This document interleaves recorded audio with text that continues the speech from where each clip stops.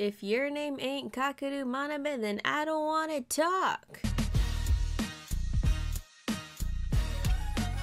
Yo, what is up everybody? I am Mama Yoshiko. Welcome to my channel if you're new here, or welcome back to my channel, Mother Freaker. Yes, hello, these are very late, but you know what? I'm a lazy piece of shit. We've been new, sis. And these types of videos are very tedious and very painful to do, so I'm sorry my lazy ass couldn't get these out faster. But here we are, a long-awaited video of Fruits Basket Season 2, Episode 1, where we get into new territory going past where the original 2001 anime left off. And yes, I'm going to be referring to the English dub a lot. Yes, I listened to the English dub.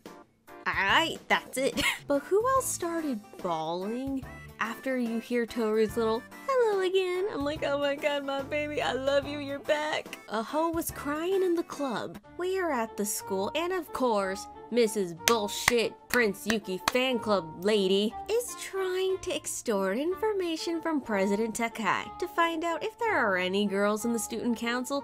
And bitch, why are we gonna tell you? Cause we not. Look at Takai, he's like, bitch, we ain't telling you nothing. You ain't hurting my baby Yuki, not today. And usually when I do these videos, I like to have the manga in my hand and I like follow along as I watch the episode. I noticed this a bit with the first season too, how episodes kind of hop between different chapters of the manga. For season 2 episode 1, they hopped between chapter 42 and chapter 49 of the manga, chapter 42 for the Motoko scenes, and chapter 49 tending to Yuki and the student council. And a thing we all noticed is the color change of Motoko. And I mean, we noticed already how there is a major change in the coloring between characters, like for Yuki, how he has freaking purple eyes and dark gray hair, and now he has the correct light gray hair and light gray eyes, and Toru, now she has both brown hair and brown eyes. And a lot of people were wondering why the change to Motoko's hair, and the creator, Natsuki Takaya, actually responded to fans about the hair color concern, saying on Twitter, it might not be well known, but Motoko's hair in the manga was always originally shade indigo, and how she is grateful that all the characters have their correct hair color according to the original manga, as she wrote that this happened because she checked and approved details as the show went on. However, some fans were still unsure because if you read the manga, Motoko's hair is like more grayscale, so people would assume her hair color is a bit lighter and not like a dark indigo, but who the fuck cares, it's hair. I just pointed it out because I know I would have gotten comments of why I didn't mention it. And now to the moment we've all been waiting for. We follow Yuki to the counselor office, wondering why we're going to the counseling office instead of the student council room. And what do we see when we open the door? A freaking tsundere tornado ricocheted through that room. And here we are now met with a never before seen, other than that little preview at the end of the last episode, a new animated character, Machi Kuragi. And of course Yuki's like, what the fuck is going on in here? And yo, when she hit her back on the desk, I was like, baby, you okay? That looked painful as fuck. And it is like 3 in the morning. I'm trying to contain myself. We finally meet Best Boy. I've been waiting 18 years for this shit. Kakeru Manabe. And yo, like, Aaron Dismong, I'm sorry if I said his name wrong, but like, he nailed it, my dudes. Yes, again, referring to the English dub. Kakeru in the English voice is dubbed by Aaron Dismong, and if you don't remember, he voiced Hiro Soma in the 2001 Fruits Basket anime. And I mean, Lucy Christian did an amazing job voicing him in the reboot, but like, it's really cool that they brought him back because we know they tried their utmost to bring as much of the original cast as possible. And like, ugh, Kakeru is so bloody adorable. He's quirky, he's adorable, he's hilarious, and he is fine as fuck. And such a clashy yet complimentary character for Yuki. And we learn that Kakeru is the vice president and Machi is the class treasurer. And Yuki is anything but pleased. President Takai coming in being like, so what do you think? And Yuki's like, bro. But yo, I freaking love Kakeru so much, like, oh my gosh. When Kakeru took Yuki, President Takai is like, Nagisa from 50% off, going, why he touching my man? Where he going with my man? That was so horrible. I'm sorry for that disrespect. I'm sorry. But tell me, Kakeru isn't the cutest shit on the planet. I'm sorry. Prince Yuki fan club, I quit. You're the cat fan club, I resign. It's team Kakeru, baby. And I know a lot of people thought this episode was wasted because of all the parts with Motoko in it, but keeping it real, I thought it was like almost refreshing. Through the episode, we see that she realizes that he's more talkative and he's more open than he was before. She realizes that Yuki has changed. And even though she hates Toru so much for having anything to do with him, she has to admit that he wouldn't be talking to her if it wasn't for Toru. And I feel like we got to see Motoko more humanized in this episode, and we get to see her with like actual feelings and insecurities and not just some freaking crazy mindless fangirl. And I don't know, just seeing her like tear up at herself just made me want to give her a hug. Like, baby, I know you annoying sometimes, but like, I want to hug you right now. And I'm not gonna lie, it was so heartwarming and so cute when Yuki went after and talked to her. Yuki's smile is a blessing to this entire world. Beautiful first episode. I think it was a great easing way into this emotional roller coaster I'm still not prepared for. But someone tell me if I'm wrong in this one. The ending is beautiful, by the way. If you hear like the last 10 seconds of the ending, tell me it doesn't sound like, I don't know, a certain beginning of a certain 2001 anime opening? No? Just me? Episode 2, let's go. We start this episode with Shiraki-sensei telling the students that career plan meeting shit with your parents are gonna happen after summer. But our beautiful trio isn't sure about what they're gonna do. Toru, however, wants to just go right into the workforce. But Uo is like, Toru, you can just get married. And I'm like, Toru would be the beautifulest bride. And then Uo talked about a guy she met at work. No spoilers, but if you already caught up with the sub, we been new. And we see Yuki and Kyo just sitting there, uncertain about what their future entails. In this episode, I noticed they did switch between 2 different chapters as well. Chapter 52 focusing on going to Kazuma's dojo, and chapter 46 for everything else. But I freaking thought it was so adorable, like Kyo taking Toru to Kazuma. It's like freaking the boy introducing his girlfriend to his dad. We enter Kazuma's dojo to shit on fire. Kazuma is burning food. Poor Toru just fell in the back. No one noticed her. Poor baby. And he burned food because he wasn't paying attention and reading Shiguri's free and dirty novels. Why is he even reading that shit? I'm kidding. I bet Shigure is a lovely novelist. My favorite part of this whole episode was when Toru was exposing Kyo. Like, Kyo cooks for me. And Kazuma's like, oh, does he? Oh, does he now? Like, Ho never cooks for me. Tsundere Kyo just blushing, being like, Dad, get out of here. And at this moment, we meet Kazuma's assistant, Kunimitsu Tomoda. I don't know if I'm 100% right on the top of my head, but I don't remember the 2001 anime touching anything of Kyo's dad. But yo, if I freaking hated any character of the freaking world, it's Kyo's dad. I hate this man so much. But here we get to the scene where we meet Kyo's biological father, and he reveals to us that after high school graduation, the year of the cat is supposed to be locked up until the day they die, which was touched on other episodes. I think it was the great-grandfather. I don't remember on the top of my head. Don't come for me. Like, Kazuma's grandpa was like in the cage, locked away from everyone, and they just stay in there until they die.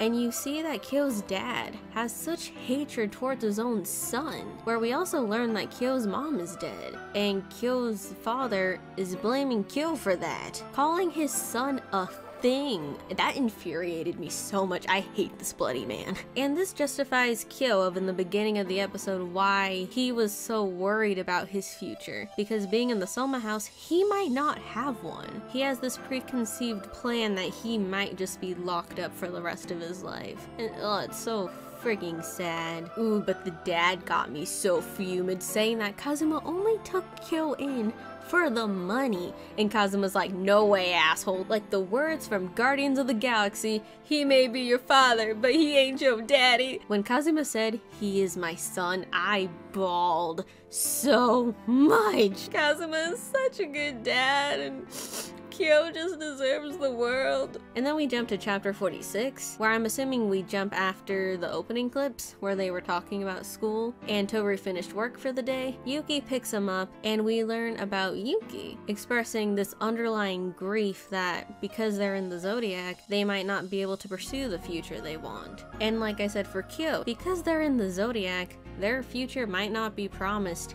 at all. Yuki goes upstairs and Toru joins Kyo in the kitchen, and Toru asks Kyo if he will run Kazuma's dojo when he's older, and Kyo expressing to Toru the reality of him being the year of the cat and the future he might not be able to have. You just see the fear in his eyes, especially with Akito. I just want them all to be happy and just have a good life. And now we get on to Toru about her plans for the future and if her plans are gonna change because now her mom isn't with her. And this is such a relatable episode, like people and school and like the future. Like the future is a pretty scary freaking thing, dude. And it's honestly so hard to not just sit and dwell about the future, especially if it's not promised to you, or you don't have a promised path of knowing where you're gonna go. But it's important to just try and just take it one step at a time. You can look forward, but don't look too far forward. And for me, this was like so different for Toru. Like, Toru is a very sweet character already, but for me, seeing her just go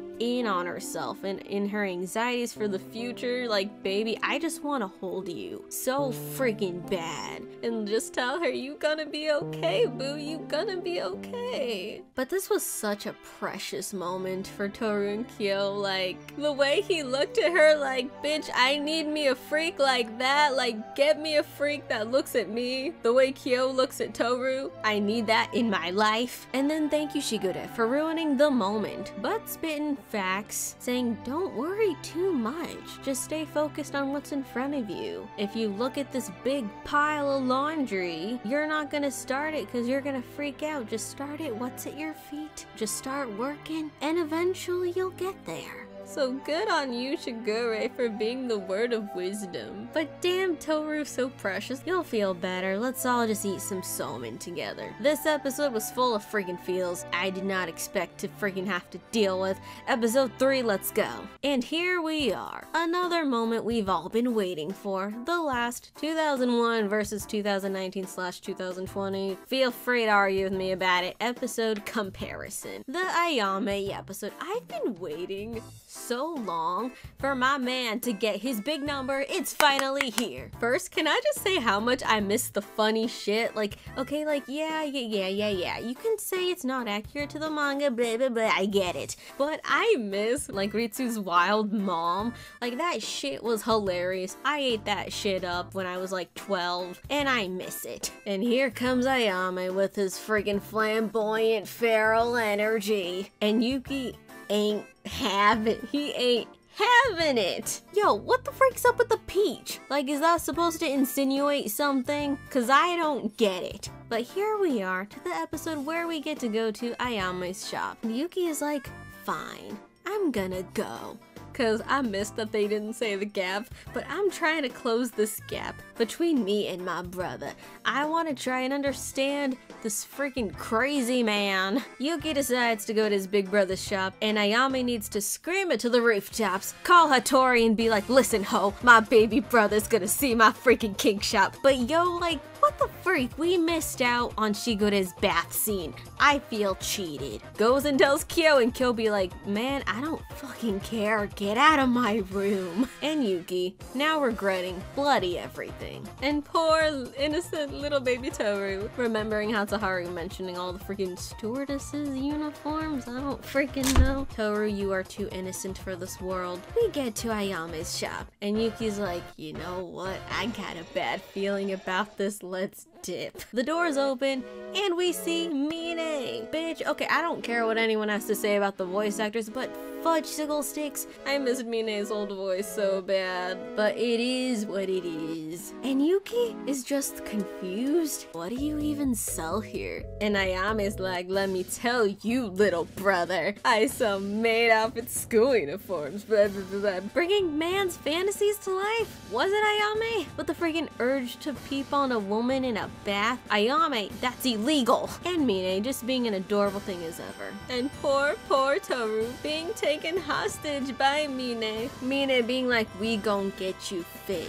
bitch. And what they gonna dress her in, only the Lord knows. But Mine did this just to give Yuki and Ayame some alone time to chat. And hopefully melt the bond that they have between each other. But for real, she's serious though. Toru, you gon' get changed, baby. Ayame brings up the parent-teacher conference, and Ayame is very aware that Yuki isn't on the best terms with their parents. Yuki says how his parents basically sold him off for their own benefit, that all they do is control his life and maybe his future. And we see that Ayame is just as guilty, but Ayame has guilt for that and feels like he wasn't a very good brother to Yuki. But the scene with Yuki and the mom, it hurts so much. Poor little Yuki clinging to his older brother with such a pleading little hand, and Ayame just shoves him away. Another thing, I can't wait to see the development between Mine and Ayame's relationship, cause not gonna lie, those two, I love them so much. She was able to console Ayame, and Ayame says she was always there for him. And all Ayame wants to do is reconcile the relationship with his brother. And we see some similarities in them, even though personality-wise they are very different. They both have this need to create, to feel like they were needed and like they added something into this world. I thought that was a very beautiful notion that they made. And Ayame just being such a comforting older brother. Like, Yuki, you ain't no tool, okay, baby? And right before I was gonna have my meltdown, Mine brings out the queen of the hour, Princess Toru Honda. First of all, I love the color change. Like, not gonna lie, I wasn't feeling that yellow dress the first time. But like this white and like, I don't know, does it look pink? I don't know. But I love the color change to the dress. Like, I think it's so much cuter, so much more beautiful. I think it suits Toru so much better. But like, yo, Yuki be doing things in this reboot. In the original, I was all up on the Hatsuharu and Kyo train. Yuki be making me feel some things. He making me feel some type of way. I don't know what he's doing, but Yuki needs to stop it. Stop it right now. Do you hear me? Like, Yuki is being such a charmer. This scene was so freaking beautiful. It was so cute. I don't care what ship you on. You gotta admit this scene's pretty damn freaking cute. And Ayame interrupting as usual. But at least if they fightin', it means they acknowledging each other, right? Which I guess is an upside. But yo, can we acknowledge that phone update though? Beautiful episode. I'm living for this reboot. Do I like that I cry after almost every episode? No. Am I gonna still keep watching? Yes, the fuck I am. And this is probably gonna be very long. If you made it this far, thank you so much. Also, the dub is gonna be back on Funimation. They're finally able to bring back the dub, and it will be up this Monday, May 18th with episode 4. So yeah. So let me know in the comments what you guys think of these episodes, but let me know in the comments if you enjoyed this video, so I will keep doing them. I promise I will try to get these out faster. I will try to not be a lazy piece of shit, I promise you. But yeah, that is it for this video. Thank you guys so much for watching. Thank you guys so much for joining my weeb family. I love you very much, and I will see you next time. Bye!